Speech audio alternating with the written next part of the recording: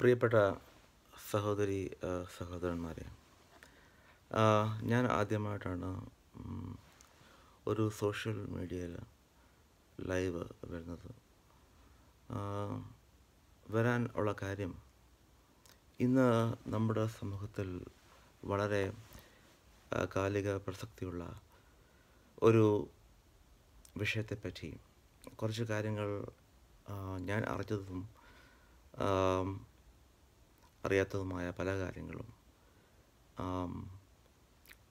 ഒന്ന് പുനഃപരിശോധിക്കാനും അത് നമുക്ക് വേണ്ട വിധത്തിൽ എഡിറ്റ് ചെയ്ത് തിരുത്തി മുന്നോട്ട് പോകാൻ സാധിക്കുമെങ്കിൽ ഇന്നത്തെ നമ്മുടെ സമൂഹത്തിൽ വിളയാടുന്ന അധർമ്മങ്ങളും അതുപോലെ തന്നെ മനഃശാന്തി ഇല്ലായ്മയും ഒക്കെ നമുക്ക് ഒരു പരിധിവരെ മാറ്റാൻ സാധിക്കും. അങ്ങനെ സാധിക്കാൻ പറ്റുമെങ്കിൽ നമുക്ക് ഒരുമിച്ച് ഈ ഒരു കാര്യത്തിൽ പ്രവർത്തിക്കാൻ പറ്റും. എൻ്റെ ചിന്തകൾ ശരിയാണെങ്കിൽ നിങ്ങൾക്ക് തീർച്ചയായിട്ടും അത് ഫോളോ ചെയ്യാം. തെറ്റാണെങ്കിൽ നിങ്ങൾക്ക് അത് പറയാം. അതാണ് നമ്മൾ ഒരു ഡെമോക്രസി കൊണ്ട് ഉദ്ദേശിക്കുന്നത്. ഞാൻ ഇന്ന് സംസാരിക്കാൻ പോകുന്ന വിഷയം മതത്തെപ്പറ്റിയാണ്. മതത്തെപ്പറ്റി പറയുമ്പോൾ എല്ലാവരും പറയും, എല്ലാവരും അവരുടെ മതം അനുഷ്ഠിക്കുന്നു, അതിപ്പം ആരെയും ദ്രോഹമൊന്നും ചെയ്യുന്നില്ലല്ലോ, പിന്നെ എന്തിനാണ് അതിനൊരു പ്രസക്തി, അതിനെ അതിൻ്റെ വഴിക്ക് പുറത്ത് വിട്ടത്, നിങ്ങൾക്ക് ചെയ്തുള്ള കാര്യമൊന്നുമല്ലല്ലോ, അവരവരുടെ മതം അനുഷ്ഠിക്കുന്നു,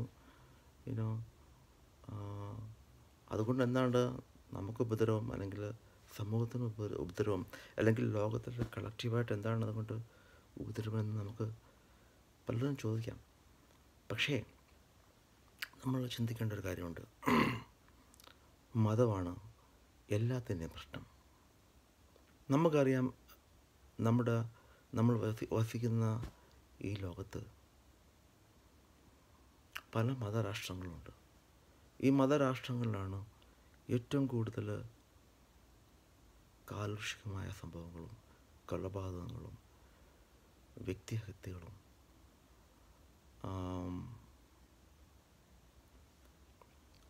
ദാരിദ്ര്യവും and piece of unrest politically, culturally, socially, economically and in all aspects of life. അത് എന്തുകൊണ്ടാണ്? നമുക്കറിയാം, നമ്മളെ മതം വാണിരുന്ന ഒരു കാലം ഉണ്ടായിരുന്നു. മതം ഗവൺമെൻറ്റിനെ കൺട്രോൾ ചെയ്തിരുന്ന ഒരു വലിയൊരു കാലം നമുക്കുണ്ടായിരുന്നു. ആ കാലത്ത് സംഭവിച്ച കുരിശുദ്ധങ്ങളും മതങ്ങൾ തമ്മിലുള്ള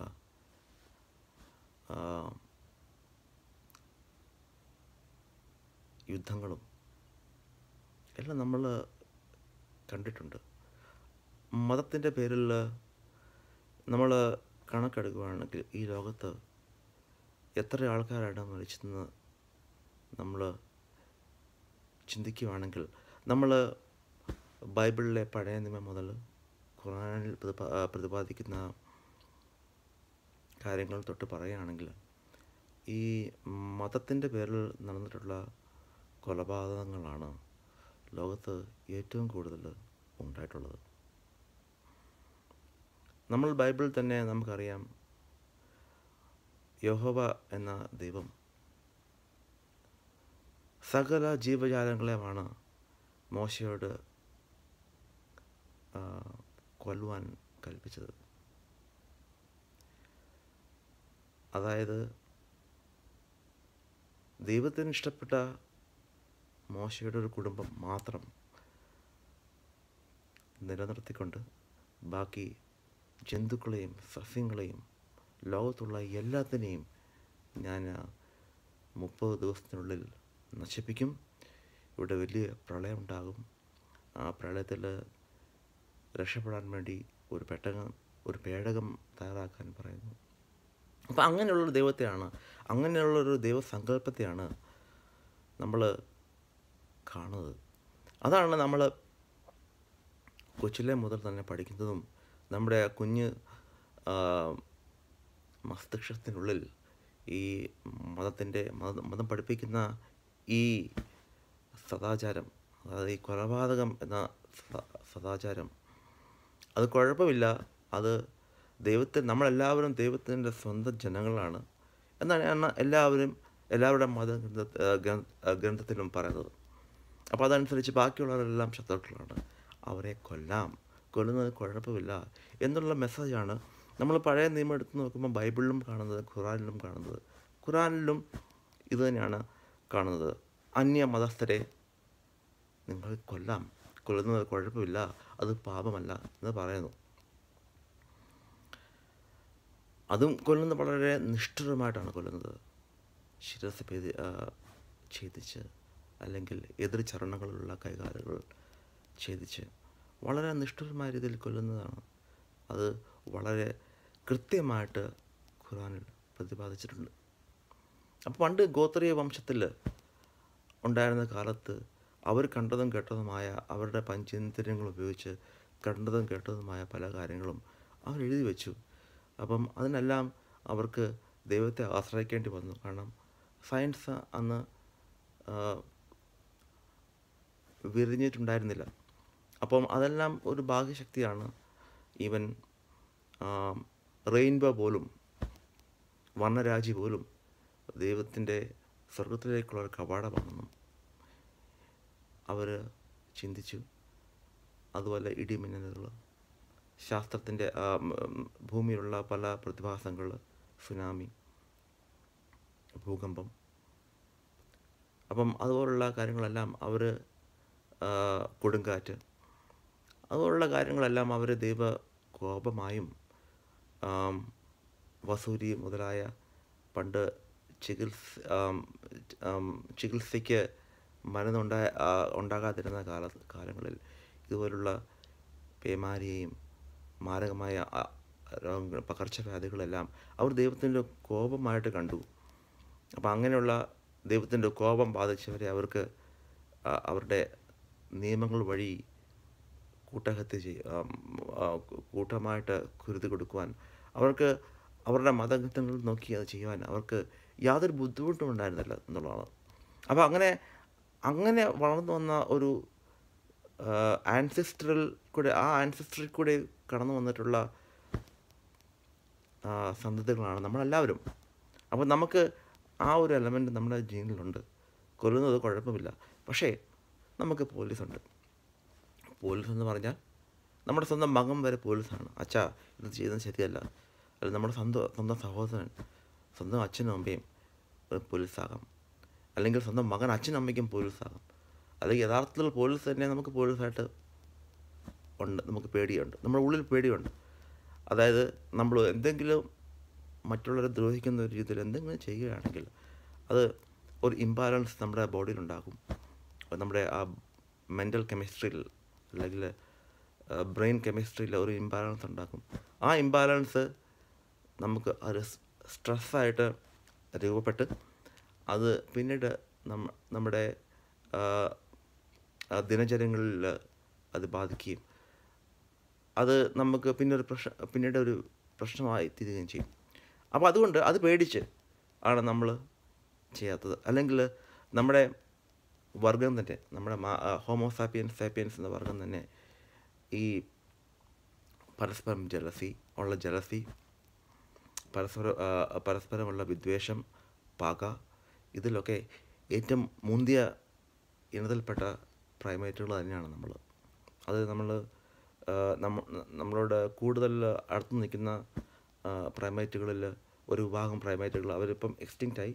അവരിൽ അന്ന് ഒരു കാലത്ത് പരീക്ഷിച്ചിട്ടുണ്ട്. അതായത് നമ്മൾ വളരെ കോൺട്രവേഴ്സ്യലായിട്ടുള്ള ഒരു പ്രൈമേറ്റ് തന്നെയാണ്. അത് കാരണം മറ്റൊന്നും കൊണ്ടല്ല, നമ്മുടെ മസ്തിഷ്കത്തിൻ്റെ ആ കോംപ്ലക്സിറ്റിയാണ്. നമ്മുടെ സൈസിനനുസരിച്ച് ഉള്ള മസ്തിഷ്കമല്ല നമുക്കുള്ളത്. നമുക്കറിയാം, കരയിൽ ജീവിക്കുന്ന ഏറ്റവും വലിയ മൃഗമാണ് ആന. ആനയ്ക്ക് നമ്മളെക്കാട്ടിൽ വലിയ മസ്തിഷ്കമുണ്ട്. പക്ഷേ ആനയുടെ മസ്തിഷ്കം ആനയുടെ സൈസിന് അനുപാതമായിട്ട് ശരിയാണ്. പക്ഷേ അതുപോലെ തന്നെ തിമിംഗലങ്ങൾക്കും നമ്മളെക്കാട്ടിൽ വലിയ ഒരു മസ്തിഷ്കം ഉണ്ട്. പക്ഷേ അതിൻ്റെ സൈസിനെ കമ്പയർ ചെയ്യുമ്പോൾ അത് നോർമലാണ്. പക്ഷേ നമ്മുടെ സൈസിനെ കമ്പയർ ചെയ്യുമ്പോൾ നമ്മുടെ മസ്തിഷ്കം വളരെ വലുതാണ്.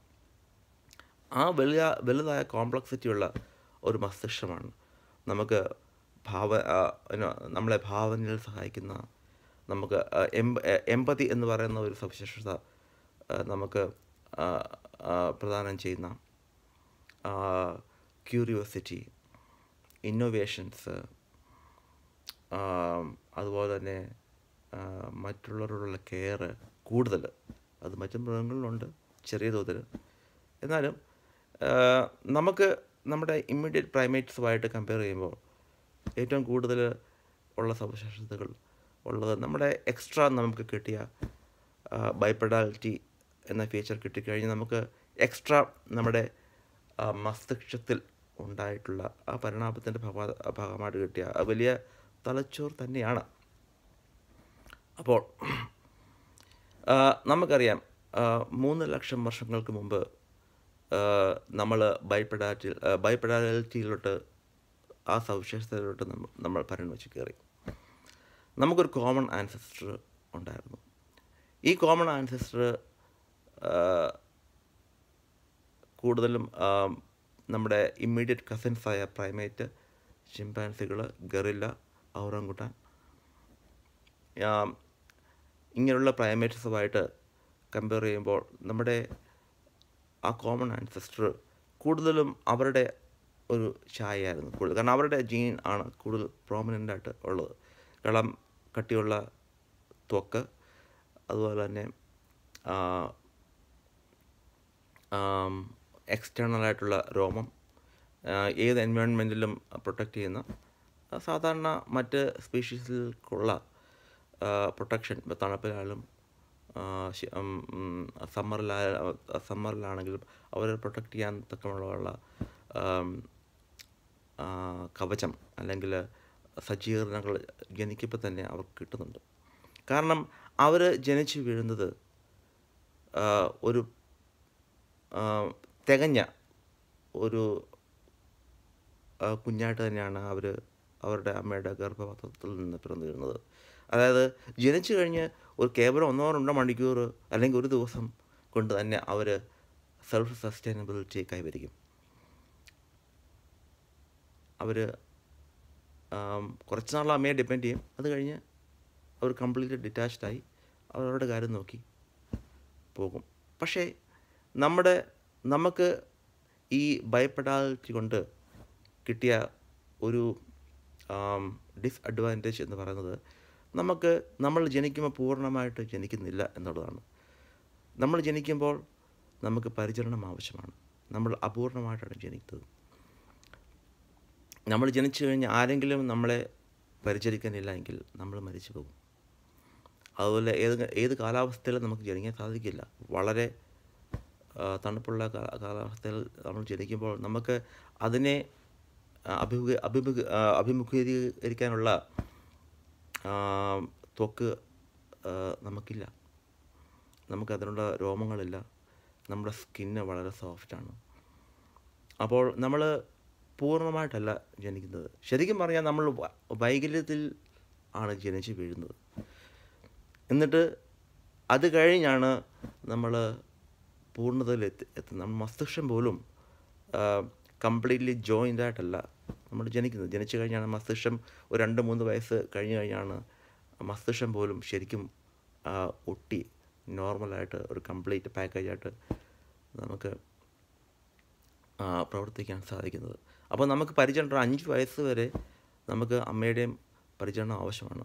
ഇപ്പോൾ 5 വയസ്സ് വരെ അല്ല, ഒരു 10-18 വയസ്സ് വരെ നമ്മൾ അമ്മയുടെയും അച്ഛൻ്റെയും പരിചരണത്തിൽ ജീവിക്കുന്നു. പക്ഷേ അതിൻ്റെ ഒരു ഡിസഡ്വാൻറ്റേജ്, നമ്മുടെ ലൈഫ് നമ്മൾ സ്വന്തം മക്കൾക്ക് ഒരു നല്ല പ്രായത്തിലുള്ള നമ്മുടെ ലൈഫ്, യൗവനത്തിലുള്ള ലൈഫ് നമ്മൾ മക്കൾക്ക് വേണ്ടി സമർപ്പിക്കുന്നു. അപ്പോൾ ഇങ്ങനെയാണ് നമ്മുടെ തലമുറകൾ മുന്നോട്ട് വന്നിട്ടുള്ളത്. ഇപ്പോൾ അതിൻ്റെ ഒരു ഗുണവും ദോഷമുണ്ട്. ഗുണം എന്ന് പറയുന്നത് നമ്മൾ ജനിച്ചു കഴിഞ്ഞ് നമ്മൾ പ്രകൃതിയിൽ പഠിക്കുന്ന കാര്യങ്ങൾ നമ്മളെ ബ്രെയിൻ വളർച്ചയ്ക്ക് വളരെയധികം സഹായിക്കും. നമ്മൾ കൂടുതൽ നിരീക്ഷിക്കും, കൂടുതൽ അനലൈസ് ചെയ്യും, കൂടുതൽ കാര്യങ്ങൾ പഠിക്കും. അപ്പം അത് നമ്മൾ തലച്ചോറിനെ പോസിറ്റീവായിട്ട് ആ എൻവയോൺമെൻറ്റിനെ പ്രതിദാനം ചെയ്ത് നമ്മൾ ജീവിക്കുന്നുണ്ട്. നമ്മൾ അനലൈസ് ചെയ്യാനുള്ള കപ്പാസിറ്റിയും നമുക്ക് ഇവാലുവേറ്റ് ചെയ്യാനുള്ള കപ്പാസിറ്റിയും അതങ്ങനെ നമ്മളെല്ലാ കഴിവുകളും വളരെയധികം നമ്മൾ സ്വയം ആർജിക്കുന്നവയാണ്. അപ്പോൾ അങ്ങനെ നമ്മുടെ ബ്രെയിൻ ഡെവലപ്പ് ചെയ്യുന്നതിൻ്റെ ഭാഗമായിട്ട് ആ ബ്രെയിൻ എവല്യൂഷൻ നമ്മളെ സഹായിച്ചിട്ടുണ്ട്. വലിയൊരു ബ്രെയിന് നമുക്ക് സ്വന്തമായിട്ട് അങ്ങനെ കിട്ടി.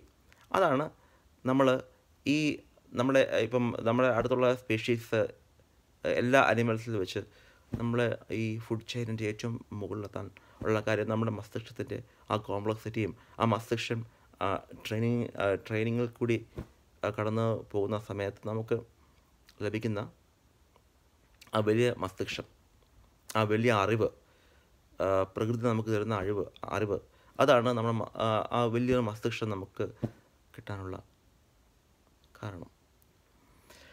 അപ്പം ഇതിൻ്റെ അഡ്വാൻറ്റേജാണ് ഈ പറഞ്ഞ. അതിൻ്റെ ഡിസ്അഡ്വാൻറ്റേജ് എന്ന് പറയുന്നതാണ് മതം. കാരണം നമ്മൾ ജനിക്കുമ്പോൾ തന്നെ നമ്മൾ ഏത് മതത്തിലാണ് പിറന്നു വീഴുന്നത്? നമ്മൾ ജനിക്കുമ്പോൾ മനുഷ്യനായിട്ടാണ് നമ്മൾ പിറന്നു വീഴുന്നത്. ഹോമോ സാപ്പിയൻസാണ് നമ്മുടെ റിലിജൻ. പക്ഷെ അത് കഴിഞ്ഞ് നമ്മൾ ഏത് കുടുംബത്തിലാണോ ജനിക്കുന്നത്, അവർ ഏത് മത ആചരണമാണ് നടത്തുന്നത്, നമ്മൾ ആ മതത്തിലോട്ട് നമ്മുടെ അറിവോ സമ്മതമോ കൂടാതെ തന്നെ നമ്മൾ സ്റ്റാമ്പ് ചെയ്യപ്പെടുകയാണ്. പിന്നെ നമ്മുടെ കുഞ്ഞ് ബ്രെയിനിൽ അവരുടെ മതത്തിൽ മതഗ്രന്ഥത്തിൽ എഴുതിയിട്ടുള്ള കാര്യങ്ങൾ നമ്മളെ പഠിപ്പിക്കുകയാണ്. അപ്പോൾ നമുക്ക് ആദ്യം കിട്ടുന്ന അറിവെന്ന് പറഞ്ഞാൽ ഈ മതം നമുക്ക് പറഞ്ഞു തരുന്ന അറിവാണ്. അത് നല്ല അറിവാണോ അല്ലെങ്കിൽ അഴുക്ക അറിവാണോ എന്ന് ഉള്ളതാണ് ഇവിടുത്തെ ചോദ്യം. എല്ലാവരും പറയും അത് നല്ല അറിവ് വേണം. മതം നമ്മളെ നല്ല കാര്യങ്ങളല്ലേ പഠിപ്പിക്കുന്നത്. കൊല്ലരുതെന്ന് പറയുന്നുണ്ട്, മോഷ്ടിക്കരുതെന്ന് പറയുന്നുണ്ട്, വ്യഭിചരിക്കരുതെന്ന് പറയുന്നുണ്ട്. കൽപ്പനകളാണ്. ശരിയാണ്, ബൈബിളിലും ഖുർആനിലും വളരെ നല്ല കാര്യങ്ങളെല്ലാം ഉണ്ട്. പക്ഷേ നമ്മൾ കൂടുതൽ അതിനെപ്പറ്റി അനലൈസ് ചെയ്യുമ്പോൾ നമുക്ക് അറിയാൻ സാധിക്കുന്നത് ഈ നല്ല കാര്യങ്ങളെല്ലാം എഴുതി വച്ചിരിക്കുന്നത് അതാത് ഗോത്രകാലങ്ങളിലെ ബ്രോൺസ് ഏജിൽ അവർ വസിച്ചിരുന്ന കാലത്ത് അവരുടെ ജനങ്ങളെ കൺട്രോൾ ചെയ്യാനും അവരുടെ ഗോത്രത്തെ കൂടുതൽ വിപുലീകരിക്കാനും അതുവഴി കൂടുതൽ സൈന്യങ്ങളെ ഡിഫൻസിന് വേണ്ടി അവർക്ക് വേണമായിരുന്നു. എല്ലാ ഗോത്രങ്ങളും വളരെ ഡിസ്റ്റിങ്ക്റ്റ് ആയിരുന്നു. അപ്പം ഇന്നത്തെ പോലെ തന്നെ അന്നും ചേരായിട്ട് തിരിഞ്ഞിട്ട് യുദ്ധം ചെയ്ത് ഒരു ഗോത്രത്തെ പരിപൂർണമായിട്ട് കൊല്ലുകയും കൊന്നു കഴിഞ്ഞാൽ ഉടനെ ആ സ്ത്രീകളെ മൊത്തം അവരുടെ ഗോത്രത്തിലേക്ക് അവരുടെ അടിമകളായിട്ട് അവർ കൊണ്ടുവരികയും ഭാര്യമാരായിട്ടോ അല്ലെങ്കിൽ സ്ലേവ്സായിട്ടോ അവരെ കീപ്പ് ചെയ്യുകയും ചെയ്യുമായിരുന്നു. അത് അന്നത്തെ കാലത്ത് കുഴപ്പമില്ലായിരുന്നു. പക്ഷേ കൊല്ലരുത് എന്നുള്ള നിയമം വന്നത് അപ്പം അവർ ഓർത്ത് ഈ കൊല്ലുന്നത് അവർക്ക് നഷ്ടമാണ്. കാരണം അവരെ കൺവിൻസ് ചെയ്ത് അവരുടെ ഗോത്രത്തിൽ കൊണ്ടുവരാണെങ്കിൽ അതവർക്ക് ഇപ്പം കൂടുതൽ മാൻ സ്ട്രെങ്ത് തരും. അപ്പം രാജാവിന് കൂടുതൽ ഭടന്മാരെ കിട്ടും.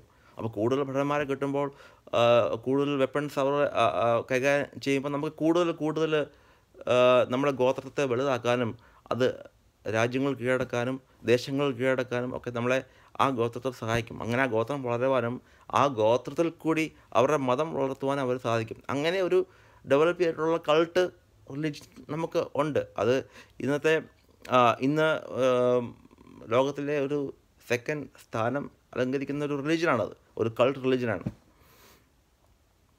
അപ്പം നമ്മളെ കുഞ്ഞു നാളിൽ നമുക്ക് മതം പറഞ്ഞു തരുന്ന കാര്യം എന്താണ്? അത് നമ്മുടെ ബ്രെയിനിൽ എന്ത് പരിണിത ഫലമാണ് ഉണ്ടാക്കുന്നത്. ഇന്ന് നമ്മൾ ചിന്തിച്ച് കഴിഞ്ഞപ്പോൾ നമുക്കറിയാം അത് ഒരു നല്ല റിസൾട്ട് അല്ല നമുക്ക് തരുന്നത്. നമ്മളെ മതം പഠിപ്പിക്കുന്നത്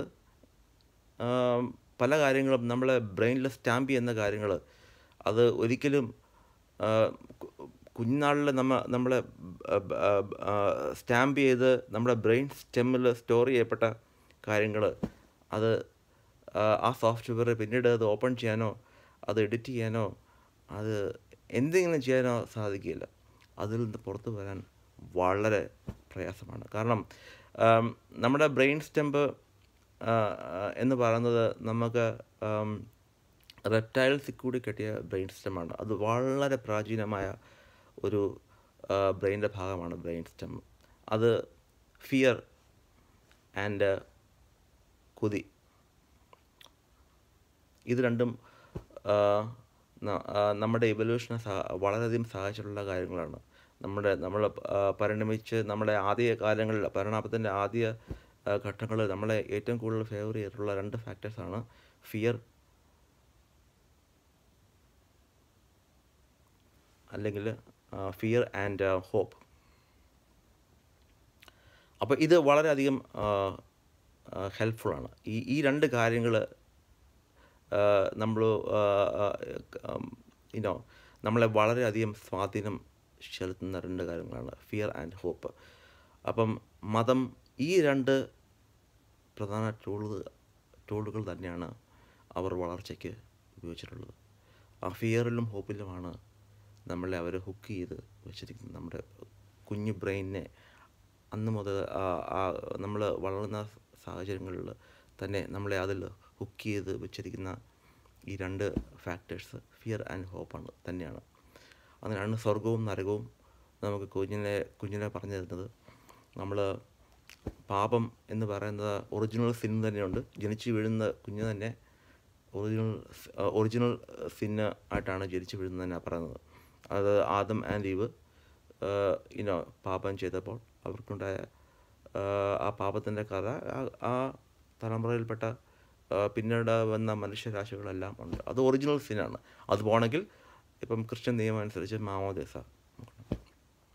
അപ്പം അവിടെ ഒന്നാമത്തെ സാക്രിമെൻറ്റ്, ഒന്നാമത്തെ കൂദാശ ആരംഭിക്കുന്നു. ഇങ്ങനെ മതം പല സാക്രിമെൻറ്റ്സും മുന്നോട്ട് വെച്ചിട്ടുണ്ട്. ഈ സാക്രിമെൻറ്റ്സ് എന്ന് പറയുന്നത് അവരുടെ കാശുണ്ടാകാനുള്ള ഒരു ഭണ്ഡാരപ്പെട്ടിയാണ്. പല സാക്രിമെൻറ്റ്സും ഉണ്ട്. അതിനെല്ലാം എല്ലാം പറയാൻ ഇപ്പം സമയമില്ലെങ്കിലും വളരെ പ്രധാനപ്പെട്ട 2 സാക്രിമെൻറ്റ്സിനെ പറ്റി പറയാതെ നമുക്ക് മുന്നോട്ട് പോകാൻ സാധിക്കില്ല. ഒന്നാമത്തെ സാക്രിമെൻറ്റ് അവർ പിടിച്ചു വച്ചിരിക്കുന്നത് വിവാഹം. കാരണം സെക്സ് നമ്മൾ ബേസിക്കലി നമുക്ക് വേണ്ടത് 3 കാര്യങ്ങളാണ്: ഫുഡ്, ഷെൽട്ടർ ആൻഡ് സെക്സ്. അപ്പം ഫുഡ് ആൻഡ് ഷെൽട്ടർ കുഴപ്പമില്ല, അതിൽ അവർക്കൊന്നും ചെയ്യാൻ സാധിക്കില്ല. അത് കൊടുത്തേ പറ്റുള്ളൂ. അത് കൊടുത്തില്ലെങ്കിൽ ബാലുണ്ടാവും, അതവർക്കറിയാം. പിന്നെ അവർക്ക് പിടിമുറുക്കാൻ സാധിക്കുന്ന വേറൊരു ഫാക്ടറാണ് സെക്സ്. കാരണം അത് കൊടുത്തില്ലെങ്കിലും ജീവിച്ചു പോകാം. ഇപ്പോൾ അച്ഛന്മാരൊന്നും കല്യാണം കഴിക്കാനാണ് അച്ഛന്മാരാണ് പല റിലീജിയനിലുള്ള അതിൻ്റെ ഭവിഷ്യത്തുകളും ഒക്കെ നമ്മളിപ്പം ആധുനിക കാലത്ത് നമ്മൾ അനുഭവിച്ചുകൊണ്ടിരിക്കുകയാണ്. പല അച്ഛന്മാരും ഈ കല്യാണം കഴിപ്പിക്കാതെ അച്ഛന്മാരാക്കിയിട്ട് അവർ ചെയ്യുന്ന വൃത്തികേടുകളും ഈ സമൂഹത്തിൽ അവർ കൊടുക്കുന്ന മെസ്സേജുകളൊക്കെ നമ്മൾ കാണുന്നുണ്ട്. അപ്പോൾ അതിൻ്റെ ഭവിഷ്യത്തുകൾ ഈ കന്യാസ്ത്രീകളെ പീഡിപ്പിക്കുന്ന കാര്യങ്ങൾ തൊട്ട് പല കാര്യങ്ങളും നമ്മൾ കാണുന്നുണ്ട്. പക്ഷെ അത് പ്രകൃതി വിരുദ്ധമാണ്. നമ്മൾ പ്രകൃതിക്കെതിരെ ശരിയാണെന്ന് പറഞ്ഞുകൊണ്ട് ചെയ്യുന്ന മതത്തെ ഉപയോഗിച്ച് നമ്മൾ ചെയ്യുന്ന മതത്തെ വളർത്താൻ വേണ്ടി പ്രകൃതി വിരുദ്ധമായ കാര്യങ്ങൾ ലോകൾ ഉൾപ്പെടുത്തി നമ്മൾ എന്ത് കാര്യം ചെയ്താലും അത് കളക്റ്റീവായിട്ട് ഈ ലോകത്ത് വലിയ ഭവിഷ്യത്തുകൾ ഉണ്ടാക്കും. അത് നമ്മൾ കണ്ടുകൊണ്ടിരിക്കുകയാണ്. പക്ഷേ മതത്തിന് വലിയൊരു ഡിഫൻസ് ഉണ്ട്: സ്വർഗവും നരകവും. അപ്പോൾ ഞാൻ പറഞ്ഞു വന്നത് 2 കൂദാശകൾ നമ്മുടെ ലൈഫിൽ ഹുക്ക് ചെയ്യുന്ന 2 കൂദാശകളാണ്. ഒന്ന് ഫ്യൂണറൽ, ഒന്ന് വിവാഹം. അപ്പോൾ ഇത് 2 മതി നമ്മളെ ഹുക്ക് ചെയ്ത് അവിടെ ഇടാൻ. അല്ലാതെ തന്നെ കൊച്ചിലെ തന്നെ നമ്മുടെ മസ്തിഷ്കത്തിൽ മതത്തിൻ്റെ പല നിയമങ്ങളും നമ്മളെ പഠിപ്പിച്ച് വെച്ചിട്ടുണ്ട്. അത് അതിൽ നിന്ന് ഊരിപ്പോരാൻ വലിയ പാടാണ്. അവർ സ്വർഗവും നരകവും ഒക്കെ നേരത്തെ തന്നെ നമ്മുടെ ബ്രെയിനിൽ അടിച്ച് ഏൽപ്പിച്ചിട്ടുണ്ട്. അപ്പം അതുകൊണ്ടാണ് നമുക്ക് നമ്മൾ വിചാരിക്കും ഈ എവല്യൂഷനൊക്കെ ഇത്രയും എവിഡൻസുകളുണ്ട്, എല്ലാവർക്കും അറിയുകയും ചെയ്യാം.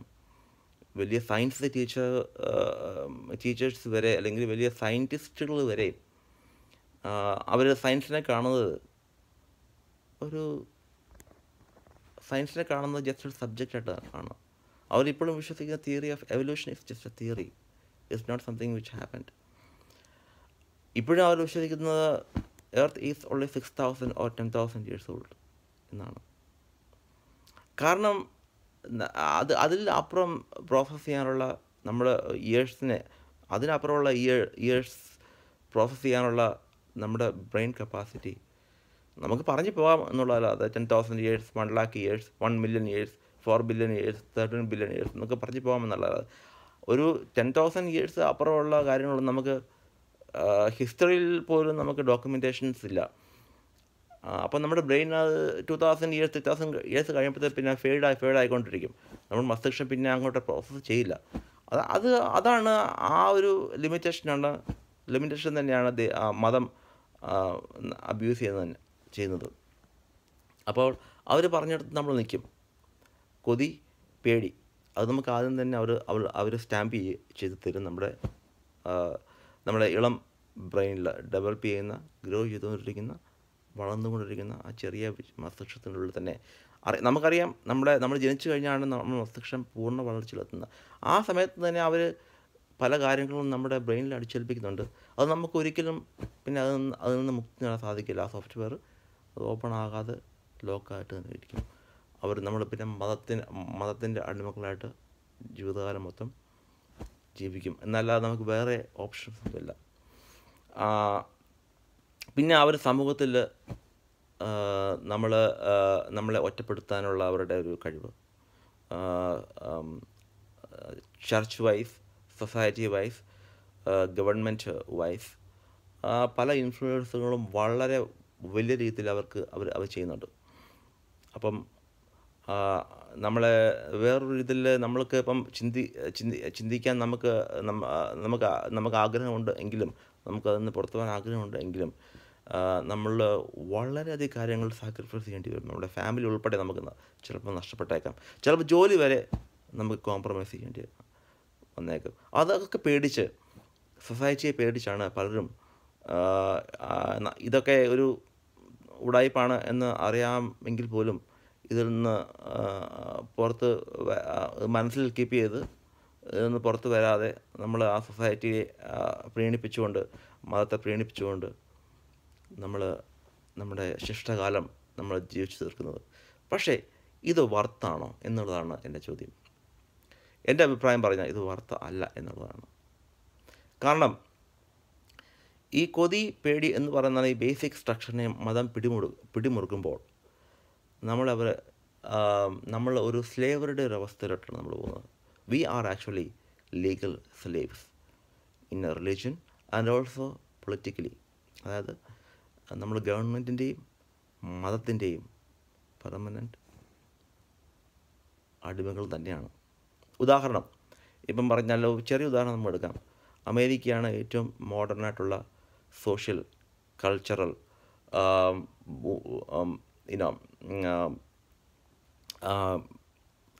ലേറ്റസ്റ്റ് ആയിട്ടുള്ള ഗവൺമെൻറ്റിൻ്റെ ഒരു ഗവൺമെൻറ്, ഏറ്റവും മോഡേൺ ഗവൺമെൻറ് അമേരിക്ക ആണ് ഉള്ളത്. അപ്പോൾ അതിൻ്റെ ഒരു ഗുണം എന്ന് വെച്ചാൽ ഈ പ്രാചീനമായിട്ടുള്ള പല കാടൻ നിയമങ്ങളും അവർക്ക് എടുത്തു മാറ്റാൻ കഴിഞ്ഞു. അതിൽ നിന്ന് നല്ലത് മാത്രം അവർക്ക് ചൂസ് ചെയ്ത് അവരുടെ കോൺസ്റ്റിറ്റ്യൂഷനിൽ ചേർക്കാൻ അവർക്ക് സാധിച്ചു. അപ്പോൾ അതിൻ്റെ വലിയൊരു അഡ്വാൻറ്റേജ് അമേരിക്കൻ ഭരണകൂടത്തിന് ഒരു 400 years ആയിട്ടുള്ളൂ. 1600-ലാണ് അവരുടെ ആദ്യത്തെ law our പുറത്തിറക്കുന്നത്. Like on the beginning of the 17th century it happen in Philadelphia. അപ്പോൾ ആദ്യത്തെ law of amendment our declare ചെയ്തപ്പോൾ, ലോ ഓഫ് ഇൻഡിപെൻഡൻസ് അതിൻ്റെ ഭാഗമായിട്ട് ഭരണഘടന തയ്യാറാക്കിയപ്പോൾ അവർക്ക് പല കാര്യങ്ങളും അവർക്ക് ഫിൽട്ടർ ചെയ്ത് ചേർക്കുവാൻ സാധിച്ചു. മതപരമായിട്ടും സാമൂഹികപരമായിട്ടും അവർക്ക് അത് വിശകലനം ചെയ്ത് ഏതെടുക്കാം ഏത് കളയാം എന്നുള്ള രീതിയിൽ അവർക്കത് ആ ലോയിൽ അമെൻഡ് ചെയ്യാൻ അവർക്ക് സാധിച്ചു. അത് അവരുടെ വലിയൊരു ഗുണമാണ്. അപ്പോൾ അങ്ങനെ അമെൻഡ് കൂട്ടത്തിൽ സ്ലേവറി അവർ അവോയ്ഡ് ചെയ്തു. Even though they had slaves at that time, they knew that it's going to affect them. അതുകൊണ്ട് സ്ലേവറി അവർ അവോയ്ഡ് ചെയ്തു. അതുപോലെ തന്നെ റിലിജൻ കോൺസ്റ്റിറ്റ്യൂഷൻ ചേർക്കുന്ന കാര്യങ്ങളിൽ അവർ വലിയ ശ്രദ്ധ പുലർത്തി. റിലിജൻ അവർക്കറിയാവുന്നത്, കാരണം church and state they don't mix together. അതിൻ്റെ പല ഭവിഷ്യത്തുകളും അവർ ഹിസ്റ്ററിയിൽ കൂടി പഠിച്ചു. വളരെയധികം കൊലപാതകങ്ങൾ, ചർച്ച് ആൻഡ് പൊളിറ്റിക്സ് കൂടുതൽ പിന്നെ ഇൻഫ്ലുവൻസ് ആയിട്ടുള്ള പല ഭരണഘടനകളും തകർന്നടഞ്ഞിട്ടുണ്ട്. ഉദാഹരണം തന്നെ റോം. അപ്പം അങ്ങനെ അത് അവർ പഠിച്ച് ഹിസ്റ്ററി പഠിച്ച് അവർക്ക് അത് ചൂസ് ചെയ്യാൻ സാധിച്ചു. അപ്പോൾ അങ്ങനെ സാധിച്ച കൂട്ടത്തിൽ അവർക്ക് അത് വലിയൊരു പ്രചോദനം അവർക്ക് അതുവഴി കിട്ടി. അവരുടെ ഭരണഘടന they got a very good jump start by that. അപ്പോൾ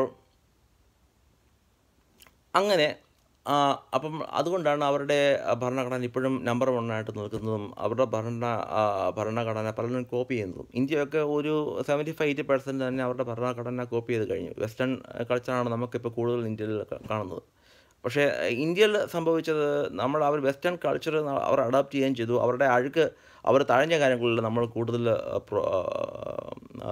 പ്രോമിനൻസ് കൊടുക്കുകയും ചെയ്തു. ഉദാഹരണം, ഈ സദാചാര പോലീസുകൾ, ഈ സെക്ഷുവൽ ഇൻഹിബിഷൻ, അത് ഈ വിക്ടോറിയൻ കാലത്തുള്ള വിക്ടോറിയൻ മൊറാലിറ്റി എന്ന് പറയും. അത് നമ്മൾ ഇപ്പോഴും ചക്രയായിട്ട് കൂടെ നടക്കുകയാണ്. ഈ ലൈംഗിക അരാജകത്വം നമ്മുടെ രാജ്യത്തെ, പ്രത്യേകിച്ച് ഇന്ത്യയെ വളരെയധികം പിന്നോട്ട് ഉള്ള അവസ്ഥയിലോട്ട് കൊണ്ടുപോകുന്നുണ്ട്. നമുക്കറിയാം ബേസിക്കായിട്ടുള്ള 3 കാര്യങ്ങൾ ഫുഡ്, ഷെൽട്ടർ ആൻഡ് സെക്സ് ആണ്. അപ്പം ഈ സെക്സിലാണ് ഈ മതങ്ങളും എല്ലാം കയറി പിടിച്ചിരിക്കുന്നത്. ഇത് അവർക്ക് എന്തെങ്കിലും ചേഞ്ചസ് അവർക്ക് ചെയ്യാൻ പറ്റുവാണെങ്കിൽ ആ ഒരു മേഖലയിൽ മാത്രമേ അവർക്ക് ചെയ്യാൻ സാധിക്കുള്ളൂ. അത് അവർ ഇപ്പോഴും ചെയ്യുന്നുണ്ട്. മതവും ചെയ്യുന്നുണ്ട്, രാജ്യവും ചെയ്യുന്നുണ്ട്. അത് അവർക്ക് പല നേട്ടങ്ങളും, അവർക്ക് ഈ പൊളിറ്റിക്കലായിട്ട് ഉള്ള പല നേട്ടങ്ങൾക്ക് വേണ്ടി അവരത് ഉപയോഗിക്കുന്നുമുണ്ട്. കാരണം അവർക്ക് ഈ ബേസിക്കായിട്ടുള്ള ഒരു നമ്മുടെ ബ്രെയിനിൽ ഇൻഫ്ലുവൻസ് ചെയ്യാൻ പറ്റുന്ന ഒരു കാര്യം, കാര്യത്തിൽ അവർക്ക് എന്തെങ്കിലും ചേഞ്ചസ് കൊണ്ടുവരാൻ സാധിക്കുവാണെങ്കിൽ അത് മാസ്സായിട്ട് അവർക്ക് ബെനിഫിറ്റ് ചെയ്യും.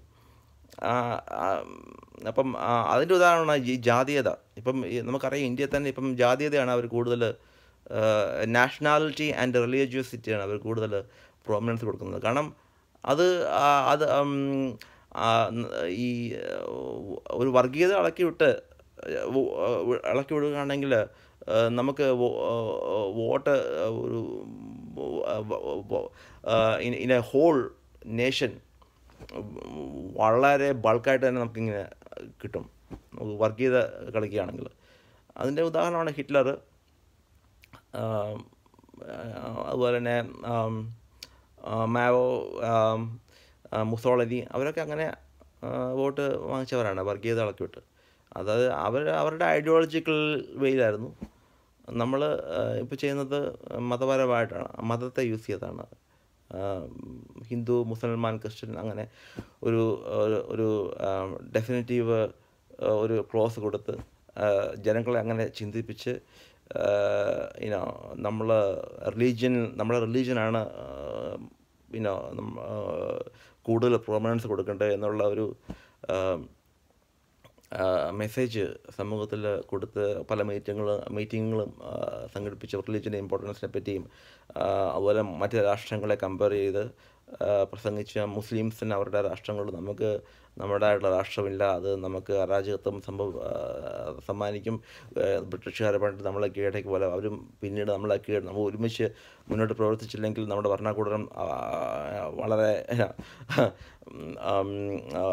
നമ്മളെ പിന്നീട് ഇപ്പം ബ്രിട്ടീഷുകാർ വന്ന പോലെ വേറെ പല രാജ്യങ്ങൾക്കും ഇനിയും കടന്നു വരാം, നമ്മൾ ഒന്നിച്ച് നിന്നില്ലെങ്കിൽ എന്ന് പറഞ്ഞ് ഈ വർഗീയത അല്ലെങ്കിൽ ഈ മതപരത ഇളക്കി വിട്ട് ഈ വോട്ട് സമ്പാദിക്കുന്ന രീതിയാണ് ഇപ്പം റൈറ്റ് വിങ് പൊളിറ്റിക്സ് ആണല്ലോ ഇപ്പോൾ കളിക്കുന്നത്. കൂടുതൽ റൈറ്റ് വിങ് പ്ലസ് റിലീജിയനാണ് ഇപ്പം പ്രോമിനൻ്റായിട്ട് ഇപ്പോൾ ഈ ലോകത്ത് ഇപ്പം കണ്ടുവരുന്ന ഒരു ശാപം. ഈ സോഷ്യൽ നെറ്റ്വർക്കും സൈറ്റ്സുകളും ഒക്കെ ഉണ്ടെങ്കിലും ജനങ്ങൾക്ക് എൻലൈറ്റ്മെൻറ്റ് പലരീതി കിട്ടുന്നുണ്ടെങ്കിൽ തന്നെയും അവർക്ക് ഇതിൽ വളരെയധികം മുന്നോട്ട് കൊണ്ടുപോകാൻ സാധിക്കുന്നുണ്ട്. ഈ right wing politics and religion അല്ലെങ്കിൽ left wing politics and communism, അത് അതിൻ്റെ എക്സ്ട്രീം എൻഡാണ് നമ്മളിപ്പോൾ കണ്ടുവരുന്നത്. രണ്ട് തരത്തിലും right and left is dominating the world. There is no middle ground. ഈ മിഡിൽ ഗ്രൗണ്ടിലാണ് നമ്മൾ സാധാരണക്കാരുള്ളത്. നമ്മുടെ ആ ലോയൊക്കെ അപ്ലൈ ചെയ്യുന്ന നമ്മുടെ മിഡിൽ ക്ലാസ് മിഡിൽ ഗ്രൗണ്ടിലാണുള്ളത്. അപ്പം അവർക്ക് ഈ റിലീജിയനെ പറ്റി ചിന്തിക്കുന്ന നേരമില്ല. അവർക്ക് ജോലി ചെയ്ത് കഴിഞ്ഞാൽ വന്ന് കിടന്ന് ഉറങ്ങുക, പിന്നെ ജോലിക്ക് പോവുക. They are the working class. They actually support the economy of the whole world. പക്ഷേ അത് ഈ ലോസ് മൊത്തം ബാധിക്കുന്നത് നമ്മൾ ഈ മിഡിൽ ക്ലാസ് ആയിട്ടുള്ള ആൾക്കാരാണ്. ഈ റൈറ്റ് വിങ് പൊളിറ്റിക്സ് അല്ലെങ്കിൽ ലെഫ്റ്റ് വിങ് പൊളിറ്റിക്സ് ഡോമിനേറ്റ് ചെയ്യുന്ന വഴി ഈ right wing and left wing politics വളരെ മില്യൺസ് ഓഫ് ആൾക്കാരെ കൊന്നിട്ടുണ്ട്. നമ്മൾക്ക് ഹിസ്റ്ററി പരിശോധിച്ചാൽ മനസ്സിലാകുന്ന കാര്യമാണ്. അപ്പോൾ നമുക്ക് എന്താണ് ഇത് ചെയ്യാൻ പറ്റുന്നത്? നമുക്കറിയാം സോഷ്യൽ മീഡിയയൊക്കെ ഉണ്ട്, ഇതെല്ലാം ഉണ്ടെങ്കിൽ തന്നെ നമുക്കൊരു ചേഞ്ച് കാണാൻ സാധിക്കുന്നില്ല. നമുക്ക് പണ്ട് നവോത്ഥാന എൻലൈറ്റൻമെൻറ്റ് ഉണ്ടായിരുന്നു. അതിൻ്റെ വളരെ പ്രോമിനൻ്റായിട്ടുള്ള പല നായകന്മാർ നമുക്കുണ്ടായിരുന്നു. ശ്രീനാരായണ ഗുരു, സഹോദരൻ അയ്യപ്പൻ, സ്വാമി വിവേകാനന്ദൻ, Ayyankali, Martin Luther king, Mahatma Gandhi. അപ്പോൾ ശ്രീ ബുദ്ധൻ. അപ്പം നമുക്ക് എൻലൈറ്റൻമെൻറ്റിന് 19ാം നൂറ്റാണ്ട് ആരംഭത്തിൽ ആയിരുന്നു നമുക്ക് ഏറ്റവും കൂടുതൽ എൻലൈറ്റൻമെൻറ്റ് ഉണ്ടായിരുന്ന ഒരു കാലം. അന്ന് മനുഷ്യർ നമ്മളെക്കാട്ടിൽ കൂടുതൽ വിവരമുണ്ടായിരുന്നു എന്ന് വേണമെങ്കിൽ പറയാം. നമ്മളിപ്പോൾ ചിന്തിക്കുന്നുണ്ട് അവിടെ ഇത്രയൊക്കെ സയൻസ് വികസിച്ചു, ഇത്രയൊക്കെ കമ്പ്യൂട്ടർ സയൻസിൻ്റെ പല ഗുണങ്ങളും നമ്മൾ എടുക്കുന്നുണ്ട്. എന്നാൽ സയൻസിൽ കൂട്ടമായിട്ട് നമ്മൾ കുറ്റം പറയുകയും ചെയ്യും. അത് സയൻസ് കീടനാശിനികൾ സമ്പാദിക്കുന്നു, ക്യാൻസർ സമ്മാനിക്കുന്നു, ന്യൂക്ലിയർ വാറുകൾ സമ്മാനിക്കുന്നു, രാജ്യത്തിൻ്റെ മൊത്തത്തിലുള്ള ഈ ലോകത്തിൻ്റെ അരാജകത്വം സയൻസ് കാരണമാണെന്നൊക്കെ ഈ റിലീജിയൻ പറഞ്ഞ് നടക്കുന്നുണ്ട്. എന്ന് പറഞ്ഞാൽ ഇവർ ഈ റിലീജിയനാണ് പിന്നെ അങ്ങനെ സമാധാനം പ്രദാനം ചെയ്യുന്നത്, അവരാണ് ഇതിൻ്റെ കാവൽ മാലാഖമാരെന്നാണ് അവർ പറയുന്നത്. പക്ഷേ വാസ്തവം നമുക്കറിയാം, സയൻസ് നമുക്ക് ബാഡ് വേയിൽ ഉപയോഗിക്കാം, നമുക്ക് നല്ല രീതിയിൽ ഉപയോഗിക്കാം. നമ്മളിപ്പോൾ കാണുന്ന എല്ലാ ഉപകരണങ്ങളും സൗകര്യങ്ങളും എല്ലാം സയൻസ് നമുക്ക് സമ്മാനിച്ചവയാണ്. അതുപോലെ തന്നെ സയൻസിന് കൂട്ടമായിട്ട് ആൾക്കാരെ കൊല്ലാനുള്ള ശക്തിയുണ്ട്. അത് ഏത് പൊളിറ്റിക്കൽ എൻറ്റൈറ്റി ഇത് യൂസ് ചെയ്യുന്നു, ഏത് റിലീജിയൻ അത് യൂസ് ചെയ്യുന്നു, ഏത് റിലീജിയസ് ഗവേണിംഗ് കൺട്രി അത് യൂസ് ചെയ്യുന്നു, ഏത് ഡിക്റ്റേറ്റർ അത് യൂസ് ചെയ്യുന്നു, എങ്ങനെയുള്ള സിസ്റ്റമാണ് ഗവൺമെൻറ് അത് ജനങ്ങളിലേക്ക് കൺവേ ചെയ്യാൻ വേണ്ടി ഉപയോഗിക്കുന്നത് എന്നുള്ള ഒരു മാനദണ്ഡം വെച്ച് മാത്രമേ ഈ സയൻസിൻ്റെ ഗുണഗണങ്ങൾ അല്ലെങ്കിൽ അഡ്വാൻറ്റേജും ലിമിറ്റേഷനും നമുക്ക് അളക്കാൻ സാധിക്കുകയുള്ളൂ. പക്ഷേ നമുക്ക് അഡ്വാൻറ്റേജാണ് നമുക്ക് ഉപയോഗിക്കാൻ സാധിക്കുന്ന സയൻസിൻ്റെ ഏറ്റവും കൂടുതൽ നമ്മൾ ഉപയോഗിക്കാൻ എടുക്കുകയാണ് എന്ന് എടുക്കുകയാണെങ്കിൽ ആ രാജ്യമായിരിക്കും ഏറ്റവും സമാധാനം തുളുമ്പുന്ന രാജ്യം. ഉദാഹരണം സ്കാൻഡിനേവിയൻ കൺട്രീസ് നമുക്കറിയാം. Sweden, Norway, Denmark, Australia, England, Germany, അങ്ങനെ സ്കാൻഡിനേവിയൻ രാജ്യങ്ങളിൽ മതമില്ല. അവിടെ ചർച്ചകളെല്ലാം അവർ വേറെ പല എൻറ്റൈറ്റിക്കും അവർ വിറ്റു. കാരണം അവരിതിൽ വിശ്വസിക്കുന്നില്ല. എന്ന് പറഞ്ഞാൽ അവർക്കിത് വേണ്ട. അവർ ചർച്ചകൾ ഉപയോഗിക്കുന്നത് അവരുടെ ഒന്നോ രണ്ടോ കാര്യങ്ങൾക്ക് വേണ്ടി, ലൈഫിലെ ഒന്നോ രണ്ടോ കാര്യങ്ങൾ അവർ ഒരു എല്ലാവരും കൂടെ ഒത്തുചേരാണ്, ഒരു സോഷ്യൽ മാർക്കിങ്ങിന് വേണ്ടി അല്ലെങ്കിൽ ഒരു സോഷ്യൽ ഗ്യാതറിങ്ങിന് വേണ്ടി മാത്രമാണ് അവർ ചർച്ച ഉപയോഗിക്കുന്നത്. അതിനകത്ത് റിലീജിയനോ ഒന്നും അവർ റിലീജിയസ് പ്രാക്ടീസിങ്ങൊന്നും അവിടെ നടക്കുന്നില്ല. അതുപോലെ നമ്മുടെ കരിഷ്മാറ്റിക് രോഗശാന്തി ശുശ്രൂഷ കേന്ദ്രങ്ങൾ, ഡിവൈൻ റിട്രീറ്റ് സെൻറ്ററുകൾ അതെല്ലാം നമ്മൾ ഈ ദൈവത്തിൻ്റെ പേര് ഉപയോഗിച്ച് അവർ നടത്തുന്ന കാര്യങ്ങളൊക്കെ നമുക്കറിയാം. ഇനി അവിടെ അതിൻ്റെ മറവിൽ ദൈവത്തെ ഡിഫെൻഡ് ചെയ്തുകൊണ്ട് അല്ലെങ്കിൽ ദൈവത്തിൻ്റെ മറ പിടിച്ചുകൊണ്ട് അവർ നടത്തുന്ന പല കാര്യങ്ങളും നമുക്കറിയാം. എന്തെല്ലാം കാര്യങ്ങൾ ഇപ്പം കുറ്റവാളികൾ ഒളിപ്പിച്ച് പാർപ്പിക്കുന്നത്, അതുപോലെ കള്ളപ്പണം ഒളിപ്പിച്ച് വെക്കുന്നത്, മയക്കുമരുന്നുകളെയും ഡ്രഗിൻ്റെയും ഇനോ അവരെ മൊത്തമായും ചില്ലറയായും ഗവൺമെൻറ് ഈ മതത്തെ ബാരിയർ നിർത്തിക്കൊണ്ട് ഫ്രണ്ട് നിർത്തിക്കൊണ്ട് അവർ ഈ പണം ഉണ്ടാക്കാൻ വേണ്ടി അവർ ഈ റിലീജിയനെ ഉപയോഗിച്ച് ഗോഡിനെ ഉപയോഗിച്ച് ചെയ്യുന്ന കാര്യങ്ങളെല്ലാം നമ്മുടെ രാജ്യത്ത് നമ്മൾ കാണുന്നുണ്ട്. ഈ ഡിവൈൻ റിട്രീറ്റ് സെൻറ്ററുകളിലും അപ്പം ഈ മതത്തെ മുന്നിൽ നിർത്തിയാൽ ഗവൺമെൻറ് ഒന്നും ചെയ്യാൻ സാധിക്കത്തില്ല. കാരണം അത് വലിയൊരു ടൂളാണ്. അതാണ് അവർ യൂസ് ചെയ്യുന്നത്, പൊളിറ്റീഷ്യൻസും എല്ലാം യൂസ് ചെയ്യുന്നത്. കാരണം അത് ഈ പൊളിറ്റീഷ്യൻസ് മതത്തെ ഡിപ്പെൻഡ് ചെയ്യാതെ മുന്നോട്ട് പോകാൻ സാധിക്കുകയില്ല. കാരണം അതുപോലെ എസ്റ്റാബ്ലിഷ് ആയി കഴിഞ്ഞു റിലീജിയൻ. നമുക്കറിയാം ഈ ലോകത്തുള്ള എത്രയോ മില്യൺ ഏക്കേഴ്സ് സ്ഥലങ്ങളാണ് അവർക്ക് ഈ മതത്തിൻ്റെ കീഴിലുള്ളത്, പല മതങ്ങളുടെയും കീഴിലുള്ള. ഇപ്പോൾ ചർച്ച്, ഇപ്പോൾ ക്രിസ്ത്യൻ റിലീജിയൻ എടുത്തു കഴിയുമ്പം അവർക്ക് എത്ര പള്ളികൾ, എത്ര സ്കൂളുകൾ, എത്ര അനാഥാലയങ്ങൾ, എത്ര അരമനകൾ, എത്ര ഹാള്, ഓഡിറ്റോറിയം, സ്റ്റേഡിയംസ്, ഇതെല്ലാം ഇപ്പം in world അറേന if you think about the properties they on millions of acres of properties. അത് വളരെ അവരുടെ അസറ്റായിട്ട്, അവരുടെ പ്രോപ്പർട്ടിയായിട്ട്, അവരുടെ പവറായിട്ട് അവർ യൂസ് ചെയ്യുകയാണ്. അപ്പം ഈ പവർ അവർക്കുള്ളത് കൊണ്ട് ഈ പണത്തിൻ്റെ ഹുങ്ക് അവർക്കുണ്ട്. അപ്പം അവർക്ക് ഗവൺമെൻറ് ഒരു പരിധി വരെ കൺട്രോൾ ചെയ്യാൻ സാധിക്കും. അതുകൊണ്ട് മതത്തെ അവർ ഗവൺമെൻറ് തുടത്തില്ല. അതവർക്കറിയാം. ആ ഇമ്മ്യൂണിറ്റി അവർ അബ്യൂസ് ചെയ്യുന്നുണ്ട്. അപ്പം നമ്മൾ ചിന്തിക്കേണ്ട കാര്യം, ഇനിയും നമ്മൾ എന്താണ് ചെയ്യേണ്ടത്, നമുക്ക് എന്ത് ചെയ്യാൻ സാധിക്കും individually, what can we do, this needs to B addressed.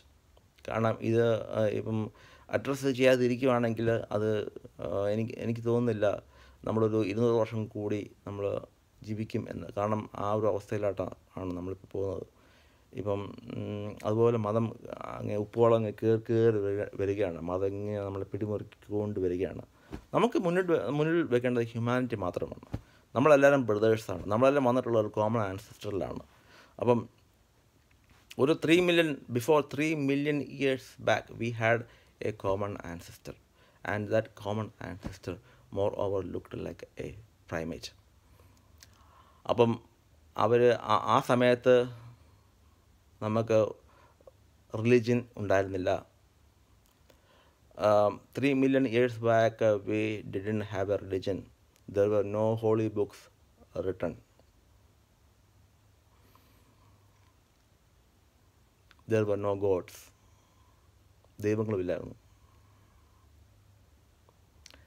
നമ്മൾ പഴങ്ങൾ തിന്ന് ജീവിച്ച് വന്ന കുരങ്ങുകളാണ്. വൈറ്റമിൻ സി എന്ന് പറയുന്നത് പഴത്തിൽ കൂടി കിട്ടുന്നതാണ്. അപ്പോൾ ഈ വൈറ്റമിൻ സി ബൂട്ട് ചെയ്യുന്ന ജീന് നമുക്കുണ്ട്. അത് നമ്മുടെ ബോഡിയിലുള്ള പല ജീനുകളും, വാല് മുളയ്ക്കാനുള്ള ജീന്, രോമം വളരാനുള്ള ജീനുകൾ, അതുപോലെ തന്നെ ഈ വൈറ്റമിൻ സി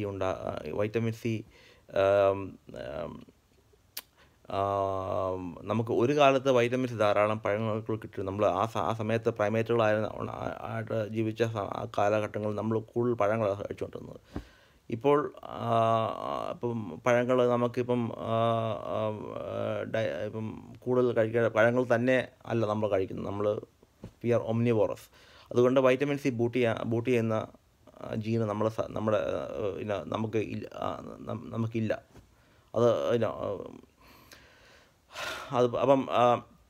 അപ്പം ഞാൻ പറഞ്ഞു വന്നത് പറഞ്ഞു വന്നത് ഇപ്പം നമ്മൾ 21st centuryയിലാണ് ജീവിക്കുന്നത്. We need to think so which way we should prefer.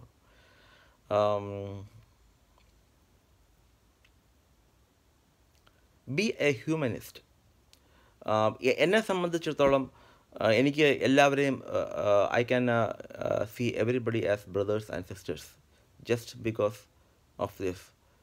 Because I know 3 million years back we were primates. We didn't have any God, any religion. There was no differentiation. There was no war. we were like animals. Animals, when we compare man and animals, their life is pre-programmed. They have a fixed way of living. But our life is actually is planned. We have to plan our life because of the big brain that we got. But they don't have to plan. It's already planned. അപ്പോൾ അതാണ് നമ്മുടെ ഒരു വലിയൊരു disadvantage. അപ്പോൾ നമുക്ക് ഇപ്പോൾ എന്നെ സംബന്ധിച്ചിടത്തോളം ഞാൻ ചിന്തിക്കുന്ന പോലെ നിങ്ങൾ ചിന്തിക്കുകയാണെങ്കിൽ എനിക്ക് എല്ലാവരെയും ബ്രദേഴ്സ് ആൻഡ് സിസ്റ്റേഴ്സായിട്ട് കാണാൻ സാധിക്കുന്നുണ്ട്. അതല്ലേ ഏറ്റവും കൂടുതൽ നല്ലത്. എനിക്ക് ആരെയും കൊല്ലാൻ സാധിക്കില്ല, കാരണം അത് മതം പറഞ്ഞതുകൊണ്ടല്ല. കാരണം എനിക്ക് കൊല്ലുന്നത് കാണുന്നത് തന്നെ എനിക്ക് എൻ്റെ മിറർ ന്യൂറോൺസ് വർക്ക് ചെയ്യും. അല്ലെങ്കിൽ വേറൊരാൾ കൊല്ലപ്പെടുന്നത് കാണുന്ന പോലെ ആ വീഡിയോ ഇപ്പം ഉണ്ടെങ്കിൽ തന്നെ ഞാനത് ഡിലീറ്റ് ചെയ്ത് കളയും. എനിക്കത് മൊത്തം കാണാൻ സാധിക്കില്ല.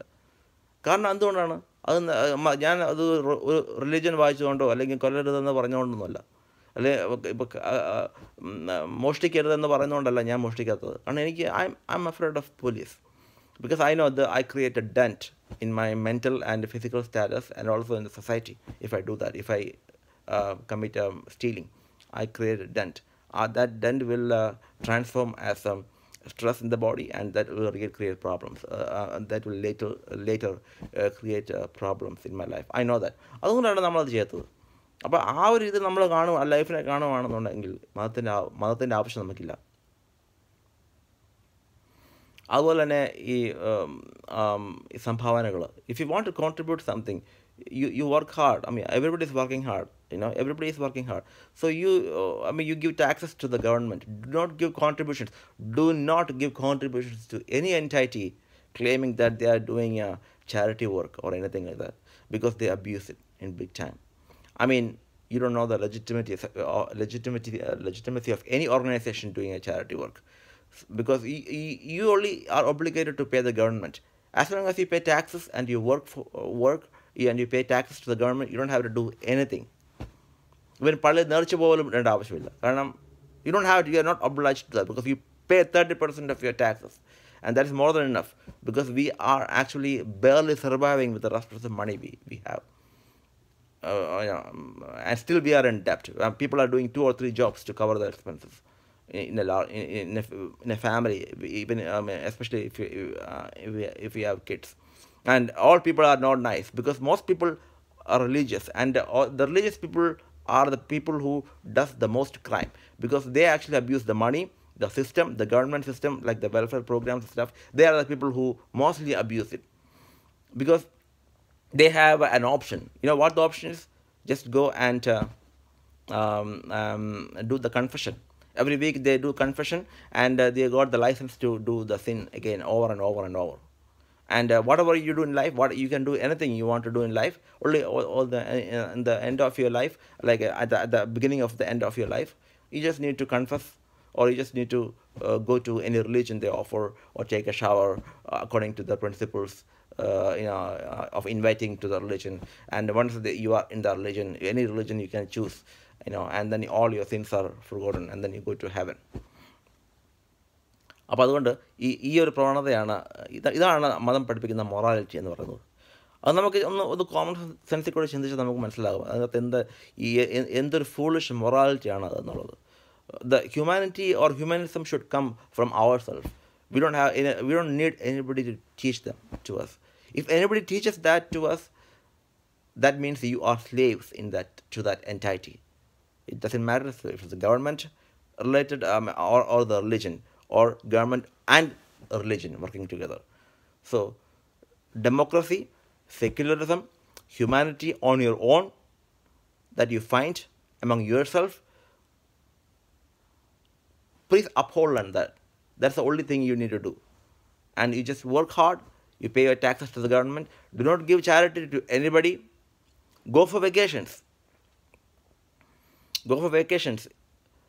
You work hard, so go for vacations. But when you go for vacations, don't go to exotic places, because you are again feeding the rich. The 90% of the money is in people who owe the world. People who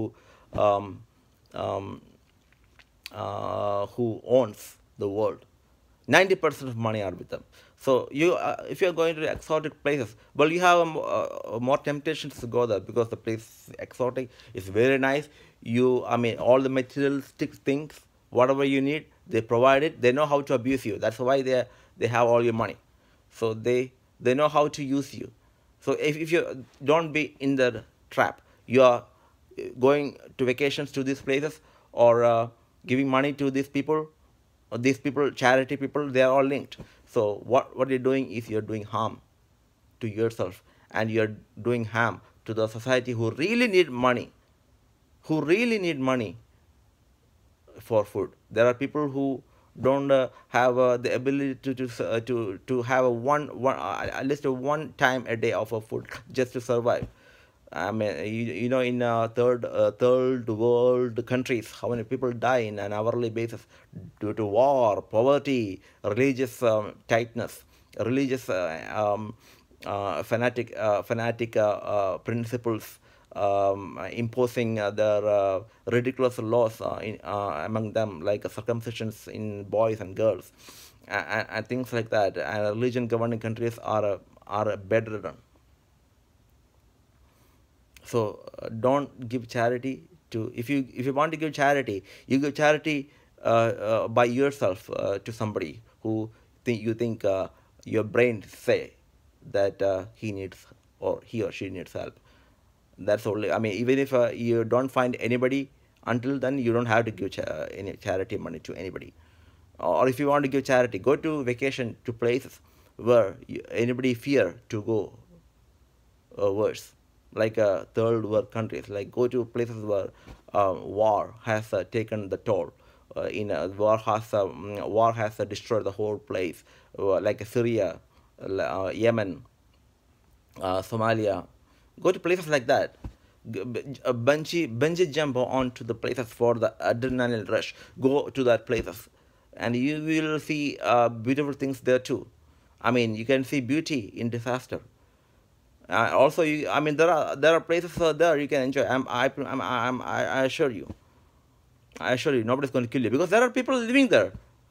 I mean, how can I think about that? That you're okay. You are living in a good apartment, safe government. You get everything provided, but people are dying out there. So what? They are our brothers. That's how I think. So go to those places where people fear to go most, because you understand people still are living there. They're dying there, still are living there. So collectively, you go there, you convince them, you talk to them, you say that I'm with you, give them confidence. So that way they can also bring up their life. They can also symbolize you, and they can also understand there's another world on the other side where the grass is more greener. Really, where the grass is more greener. So they can follow you, and that way you can help. And that is actually the real charity that you can do. Go to these places where war-ridden places, and help them. And be brave. That's how you show your braveness, not bungee jumping, or not mountaineering. You can do it, rock climbing. That's all. You can get adrenaline rush, or taking drugs. You'll get the euphoria feeling. I mean, whatever that is, mother, I think religion is also a habitual thing, just like alcohol and drugs. So please understand that. And what I urge is, don't go to exotic hotels or places, or where you will be lured the most by the people who own the world. Go to these places. Go to the places where they really need you. They really want to see you, how you live, and reflect your life to them. That way, give them a little bit of light in their own life, and you can save a family, and collectively you can save a society, and collectively, if you think, you can save a whole nation. There's nothing much more to add. But if my speech, again, like I said, I am coming live for the first time. If my speech influenced somebody, some people, anywhere in the corner, a little bit, just subscribe, or reply to me, and forward your comments, good or bad. I will take it, because you all are my brothers. So I will only consider as my brother talking to me, if or my parent uh, uh, um, talking to me in good or bad.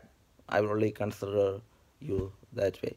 So uh, okay, happy to see you all, brothers and sisters, and hope I can present another video soon. And it was nice talking to you, and I really appreciate this social media, so that common layman people can open up their what they feel. It's not just entitled to only to the news media, where they think they are professionals. They only can handle the news situations, and they only can conduct speeches. No, people are learning speeches now. Everybody has that talent. I sometimes use musical instruments, like I play piano, I play flute. I learned that myself. So that learn.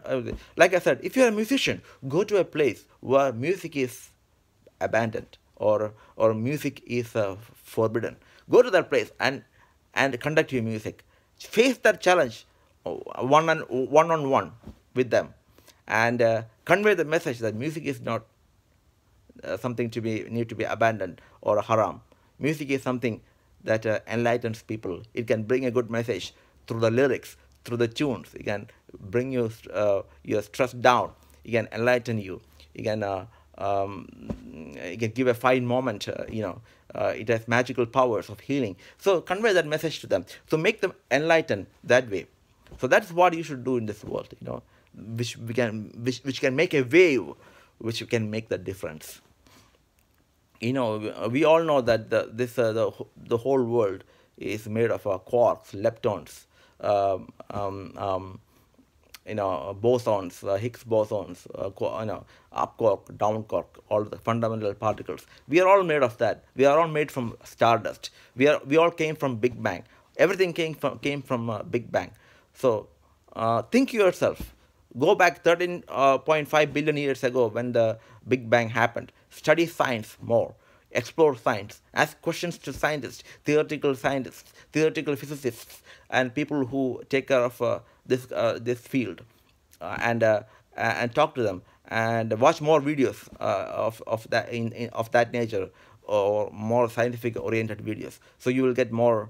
You will withdraw more from religion, and you will abide more to the realistic things, and we can start a new religion, not the old traditional religion written on a Bronze Age, based on books written 1400 years or 2000 years back. You can follow the new religion. The name of the new religion is Homo sapiens, and our cousins are primates, and we belong to a common ancestor, and we are only 3 million years old. So we are the latest, the most modern human species. The America had its constitution in the most modern fashion, and which appeared to be the best constitution. We are the most modern species of the world, which will thrive as the best, because we have a good brain, and we can use that good brain for the goodness of the humanity, not the religious atrocities and the ideologistic atrocities and national atrocities, and maniac injections these religious leaders or dictators inject you